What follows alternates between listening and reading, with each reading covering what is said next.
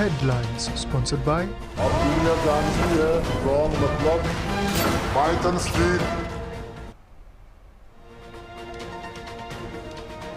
Prime Minister Narendra Modi will interact with the Jan Aushadhi Kendra owners and beneficiaries of the Jan Aushadhi Yojana today. The interaction will be followed by the address of the Prime Minister on the occasion on the theme Jan Aushadhi, Jan Upyogi.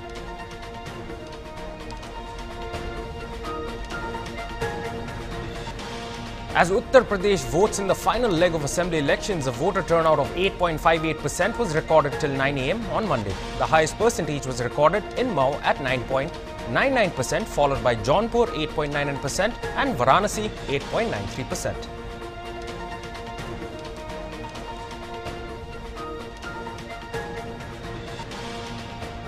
Prime Minister Narendra Modi said on Sunday that even big countries found it difficult to evacuate their citizens stuck in war-torn Ukraine, but India has successfully evacuated thousands of students. The government has launched Operation Ganga to evacuate Indian citizens, mostly students from Ukraine, which has been attacked by Russia.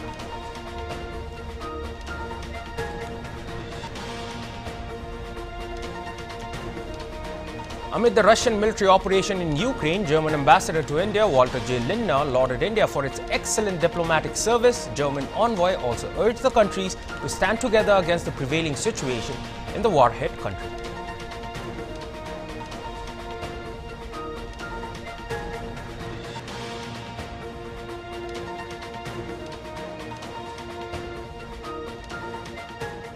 Headlines brought to you by अब दुनिया जानती है कौन मतलब Python street. Thank you for tuning into Hornbill TV. I'm Akivito and now the news in details. The government of India has made it its top priority to ensure that all Indians stuck in Ukraine are evacuated. And for that process, they have started the Operation Ganga, which has been started through the leadership of our Prime Minister Narendra Modi, and that has been continuing till today. Well, today 6 flights will be going. And now talking about the success of Operation Ganga, we have with us, we've got one inhabitant of Nagaland who's also just returned from Ukraine yesterday, and we'll speak to her and we'll find out more about the struggles and also how life was in Ukraine before Putin actually announced a special military operation against Ukraine. Thank you so much, Shirley, for joining with us. Well, first of all, I would like to, I don't want to get into the grim details at first, so I would like to start off by how was life in Ukraine before the war actually started? I mean, like, what was your daily routine? You were there in a medical college, so which part of Ukraine were you studying in? I was studying in, hi, my name is Shelly Kumari.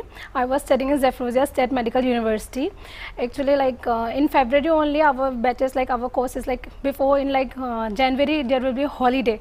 From February, our semester is going to start. Like online classes already started also, but in sudden that war has been started. Like morning, like if I say about my everyday schedule, like morning we have to wake up, online classes, breakfast, and all this was going on. But suddenly when war started, then some problems we face. Our online classes has been stopped suddenly, all these problems. All right, so okay, on the 23rd night, it was Vladimir Putin, the president of Russia, who made that special televised coverage in which he said that Russia is going to have a special military operation. And then, but how was it before? How was it for the days 28th to 24th, or rather the month of February? How was it? Did the universities give you any warning, notification as to, you know, you shouldn't be alone, and you know there might be a preemptive attack from Russia? So were you guys informed about anything? Were you guys given notification? No, nothing like that. Actually, like students, when we get to know that war is going to be, then students got panic also. We was talking with our dean. We asked also that is it true? Can we go to our country? Then dean was like, no, nothing is like that. No need to be panic. We are with you. Then some students booked ticket also, and they came back to India. Like some of my friends, like one day before only, like the first day when bomb blast in Kiev, some of my friends was there only. They were supposed to come back to India, but they seen that when bomb blast, they was in Kiev only. They seen by their eyes. They was very much scared, and like then we got to know. Then also our dean was like, from that day actually real war started, and from that day we asked our dean also. Then dean was not saying anything. Before that we was like very much panic. We were asking continuously that can we go back to a country. They was like, no, nothing is like that. Don't know to be panic. They were saying continuously like that. So all right. So okay, fine. On the 24th, the ghastly attack started, you know, and I think according to the reports that we are receiving, most of the attacks happen either in midnight or early morning. So what was life like after the 24th, after the actual invasion started, and what was your journey like? Where were you? How did you get into a group? Who was there to arrange those transportation? Who was there to look after you guys? Actually, in our in Ukraine, in every college there will be Indian dean also, and Ukrainian dean will also be there. In our college there is Divya ma'am. Divya ma'am is the Indian dean for us. She will take care of all Indian students, and when there will be a sign whenever in every city there will be if siren sound will come, there will be two type of siren. If siren sign will, one sign will be for curfew, and other sign will be we have to, if other sign will be come, then we have to run, we have to go to bunkers. There it was like that. Then we was very scared about that, and whenever sound we have, before if something will happen like bomb blast or something, siren will come, and after that whenever siren will come we have to run, and we will go, everyone will go to bunkers. They told us before only everyone have to keep food with us, food, water, some snacks, because in bunkers we won't get anything. So before only we took everything, and whenever siren sound will come we will run to bunkers. It was like that. All right. So I mean, when you talk about, for Indians, we've got the Operation Ganga that is actually plying at the moment to evacuate all Indian citizens. But what about your Ukrainian friends? I mean, their government is stuck fighting the war with Russia. So how helpless were they? And what about the other foreign nationals, you talk about from any other country, European countries or another continents? So were they also being helped in the evacuation process, or were they stuck? In when evacuation process has been started, in our college, from many different countries students are there, from Moroccans, Nigerians are there, Indians of course, and many different countries people are there. And whenever evacuation, when we was they was evacuated out with us, Nigerian, Moroccan student was also evacuated. But when wars, we all became together. We was one only, no Indian, no other Moroccan, no Nigerian. We was one. Everyone have to run together. It was like that. And yeah.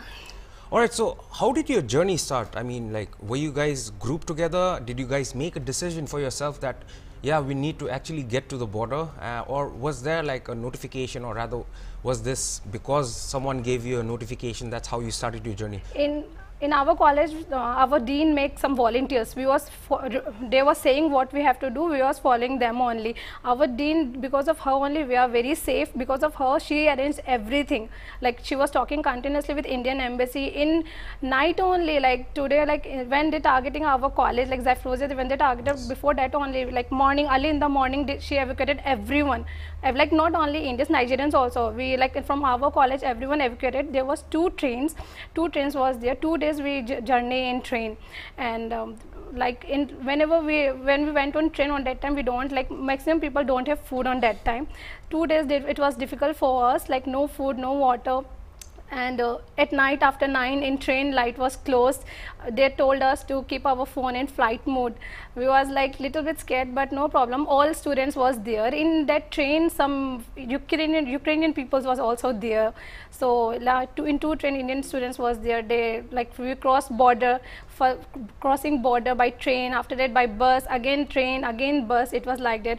And after that we reached Budapest early in the morning. After 2 days of journey in train, we reached Budapest. After coming Budapest, we was okay, now we are in other country, we are safe. All right. We've been getting reports that Indian students were heckled in the railway before getting into the trains, and also there have been reports where the security guards of could be the Ukrainians or the border people posted in the border.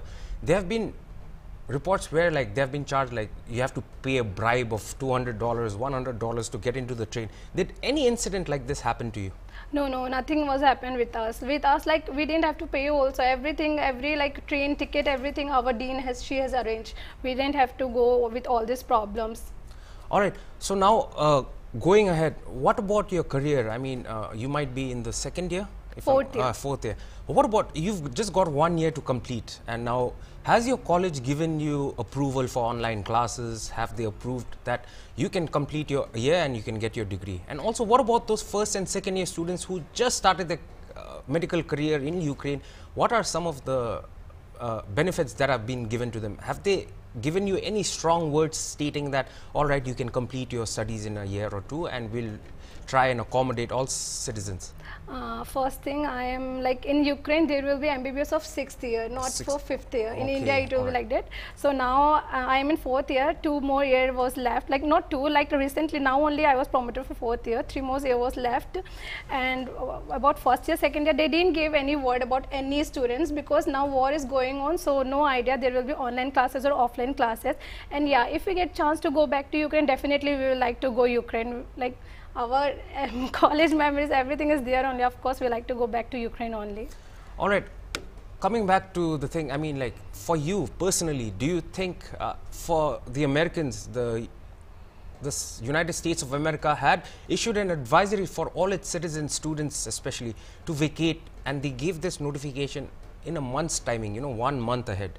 But for us, it was kind of late. So do you think that the Indian government should have acted a little early in warning you people that, you know, there could be some catastrophe happening there in Ukraine, so it would be advised if you could leave? So do you think that the Indian government was a little too late to inform you guys? Yeah, that's true. Not too. It was, if I say honestly, that it was more late because there was too late, because Indian students was continuously asking that can we go to back our country, war is going on. No one was saying anything. Some people talked with Indian embassy also. Indian embassy said, yeah, people, you have to go back to India. But our college didn't, like not in my, but in some colleges, dean was said that if you go, you will be expelled from the college. Because of that expel and all this mess, some students were scared. So no one went, but many of the students, they were like, okay, I will go, what will happen, we will see. At their risk, some students came back to India also, but maximum people didn't came to India. So yeah, in this. All right. Okay, now coming back, you were just saying, you know, like you had to carry your own food. Could you share with us a little experience as to like, we have been getting reports, especially from the other three, our Nagas and our inhabitants who have just returned. They were telling like they had to walk around 40 to 45 kilometers where they didn't get food. They had the money to buy the food, but the chance was not there for them to get in the queue. So were there experiences like that you experienced? Yeah, that is true. Like because of our dean, we didn't face much problem. But in other colleges, like when they said us to go, we have to be safe, we have to go to bunkers, they said to take food also. When we went in Ethebe, in all shops, food was not there. In ATM, cash, we have money in our card, but in ATM, money is not there. So yeah, 1-2 days, little bit some problems was there, especially for those students who crossed Poland border. For there, it was a very difficult time because many students are missing from Poland border also, and they situation like they face many problems. Like Ukrainian army was not behaving properly because they are saying your India government is supporting Russia and you are in our country. Because of this thing, many like some girls are harassed also. Like yes, they harassed some girls. They had beaten some boys also. We didn't have to walk anywhere. We was like train buses back to back for us was there. All right. How about your other friends? Do you know any of your friends that are still stuck in Ukraine? No. From our college, I guess almost everyone came. All right. Now moving forward, I mean, how was it like actually being, I mean, for us, we barely even know the meaning of war. We've only read it in history, but you were actually part of it. So how traumatizing was this experience for you? Like in our side, when we was there, we just heard the sound of bomb when when Zaporozhye railway station has been blast. We heard that sound, but we didn't see from our eyes. Then after that sound, we was scared. But I don't know, but by eyes we didn't see all that. But we scared about that. But my friends, those people who was stuck in Kiev, the first day when they blast, yes, that people had been seen by their eyes. Okay. So they are more scared. All right. And you are an Indian national who was in Ukraine, and then the whole evacuation process started. Did you find a sense of security when you were with your own Indian counterparts together as a group? You guys were traveling. So what was the main motto or belief amongst you all and amongst you as a group? So did you feel secure even in a time where insecurity is something that is talked about so much? When we was traveling on that time, all students was together. We was like, everyone was like trying to divert our mind from that all this thing. When light was closed, when they said to keep our phone on flight mode, on that time we was scared because train was also stopped in middle of the night, and in train not a single light was there. It was totally dark. So for some time, but after that it was everything normal. All right. Now, in your college too, I'm sure there would have been Ukrainian students. Were there any students? I mean, like if you look at the president of Ukraine, Volodymyr Zelensky, he's taken up arms to protect his country. We've got the Klitschko brothers, the champions of boxing, who've also taken up arms. We've got members of the parliament of Ukraine. In fact, there are women who've taken up arms, and they're still doing everything they can to protect their nation and protect Ukraine. So, was there anyone amongst your group that actually said, I'm going to stay back and I'm going to fight for my country amongst your Ukrainian friends? No. From like, if you talk about Indian, no Indian was there, but Ukrainian, yeah, of course, many Ukrainian people, some are cooks, some are chefs, many videos also viral, Yes. like normal civilians are coming Yes. and fighting at the border. Many are there like that, like some 70s, like 70 years of grandmother, Yes. grandfather, they are fighting at the border for their country. Many people are there from like that, but Indians are no. All right. Fine. You've now, how did you reach India? I mean, like I think you reached Dimapur last night. So how was your journey from Ukraine to Budapest, then I guess to Istanbul as a stop, Yeah. and then you come to India? So how was your journey? Who welcomed you at the airport when you reached India? Delhi, some minister was there who welcomed us. We didn't know about him, but yeah, in every in every terminal, some ministers was there to welcome us. They was providing food also, and in flight there was no problem for us. India government was like taking care of us very nicely, very nicely. They are providing food, coffee, everything. In flight, we didn't have any problem. All right. So would you want to give credit to the Indian government, or would you want to give credit to the Romanian government, who actually saw that you crossed the border safely, saw that you were transported safely? So what is your thing? If there is someone to thank, who would that be? Apart from your dean, which is Miss Divya, Yeah. apart from that, who would you want to thank? First of all, of course, Romanian, because we stayed there, they Yes. only help us to cross the border, right? And after reaching their country also, we didn't face any, like in Ukraine, we don't get like any Indian food, but after reaching in their country, they are providing us, like they kept us in very nice hotel, like everyone was like, okay, peacefully, calmly. We are like, first of all, we are very scared. After reaching there, like we are like, okay, fine, everything is fine. We are in safe zone right now, and food, everything, water, they are providing time to time, and they kept us very nicely. So first of all, of course, we will thankful to them. After that, Indian government. All right. I mean, like, see, you are somebody who just crossed Ukraine into Romania, and they Yeah. are neighboring countries. What's the difference? Like when crossing, like what should I say? I don't know, but like in Ukraine, like we were scared, the war was going on, everything. And Romania, after like, we was like, okay, we reached in safe country now, we are in safe zone, no problem. All right. Okay, now moving forward with your career, you know, I mean, like, what's in store for Shirley Kumari? Is she still going to pursue with her MBBS course, or is she going to wait?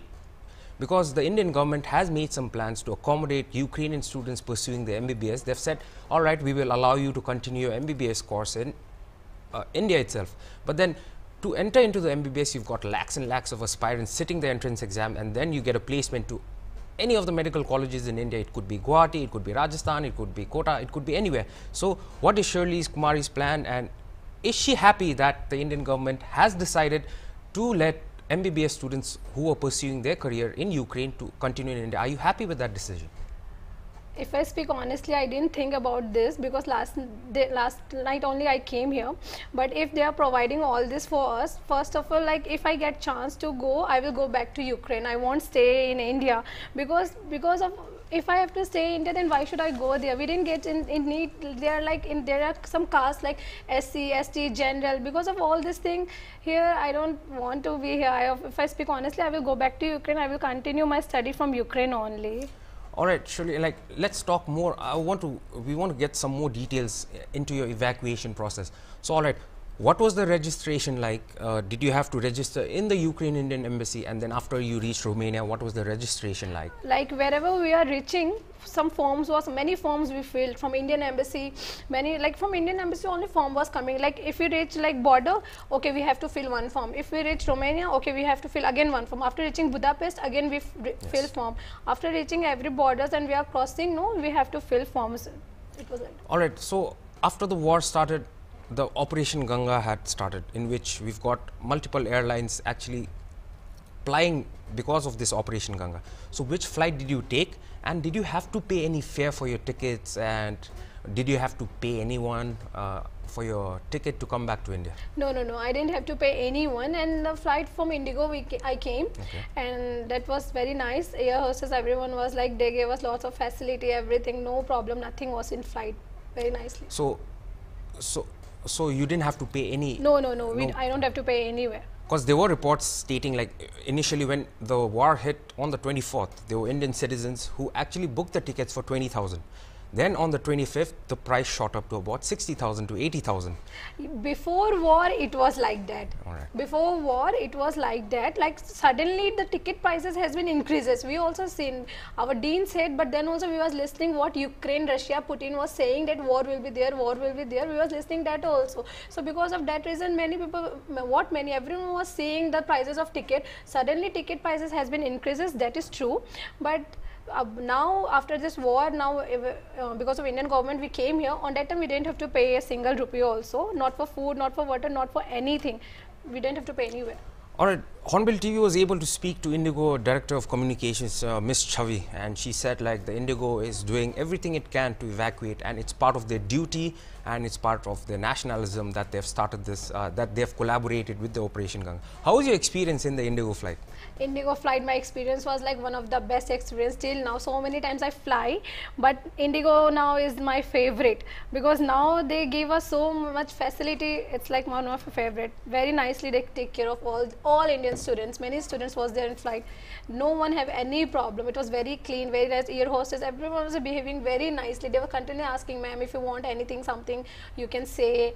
It was like before, if you go, we have to pay at one time, but now nothing was like that. Again, whatever we want, we can ask them. All right, Ms. Chavi also mentioned something about all the Indians in the plane, you know, like after they got into the plane and they're flying back to India, so, you know, a sense of pride and nationalism struck to them, and they were singing the national anthem, they were singing songs of Indian fervor. So did you experience that? No. When I came in that flight, nothing. Everyone was sleeping. Everyone was very tired. So everyone was sleeping. When food was coming, everyone was waking up, eating, again sleeping. It was like that. All right. So now, how about, see, the internet services might have got cut, you know, just before the war. So how were you able to contact with your parents, with your the caregivers? Not in every places, like in ours, in my city, internet connection was there. Only 2 days when we travel in train, because of some battery low and some network was not coming on train. On that time only we faced, my family was very, not my, everyone family was very scared because they are not able to contact with their children, right? So yeah, 2 days everyone was very much scared. But after that, after reaching like border, we talked with our family, then sorted. Prime Minister Narendra Modi made it a point that his ministers should also take part, I mean like physically should take part in the evacuation process, and that is why he has sent so many ministers to Hungary, to Romania, to Poland. Alright, when you came back to Delhi, when you reached Delhi, did you see any northeastern ministers welcoming you on? Northeastern minister I didn't see.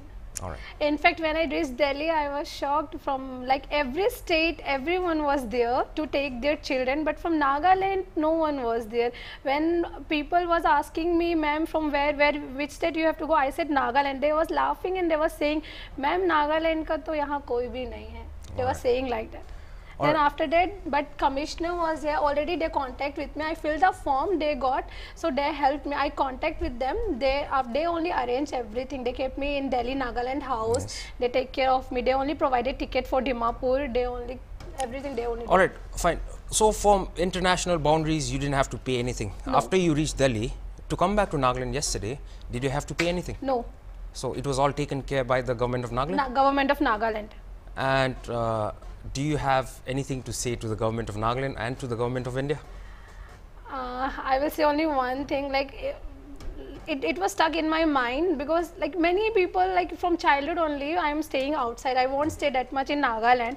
Last year only I came Nagaland after 9 years. I was studying outside in Delhi, Kanpur, but here like in Nagaland, like whenever people ask me where is your hometown, I will say Nagaland.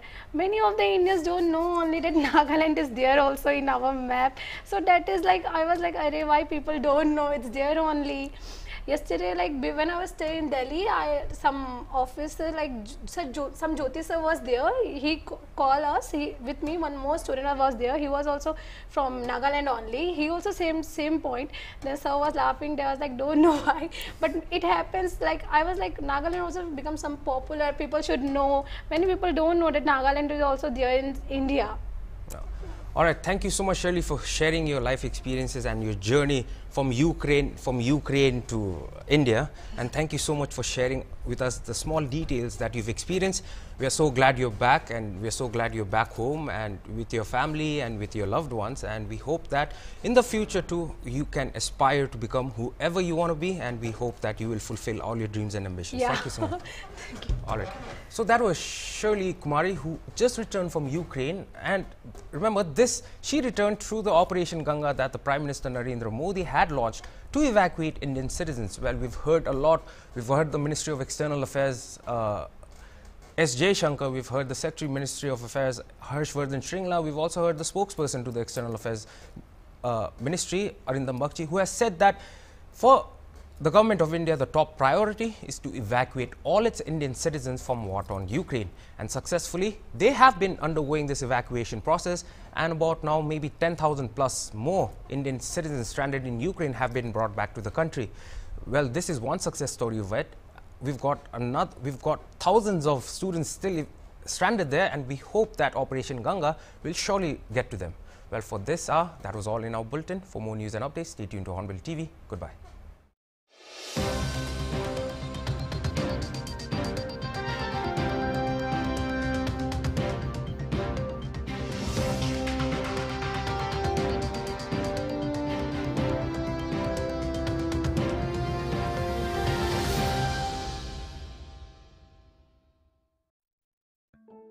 আজিকালি laga bacha or adolescent kan traditional or notun forms of digital media de bishi immersed hui jaise. 10 saal majode moi kan dikhi pai ki digital media use to moi kan para interactions or social media karne chulai. Especially আজিকালি laga bacha kan para digital media easily access krobo pare. Evidence kan koi ase ki idu digital media exposure para bacha kan ge early learning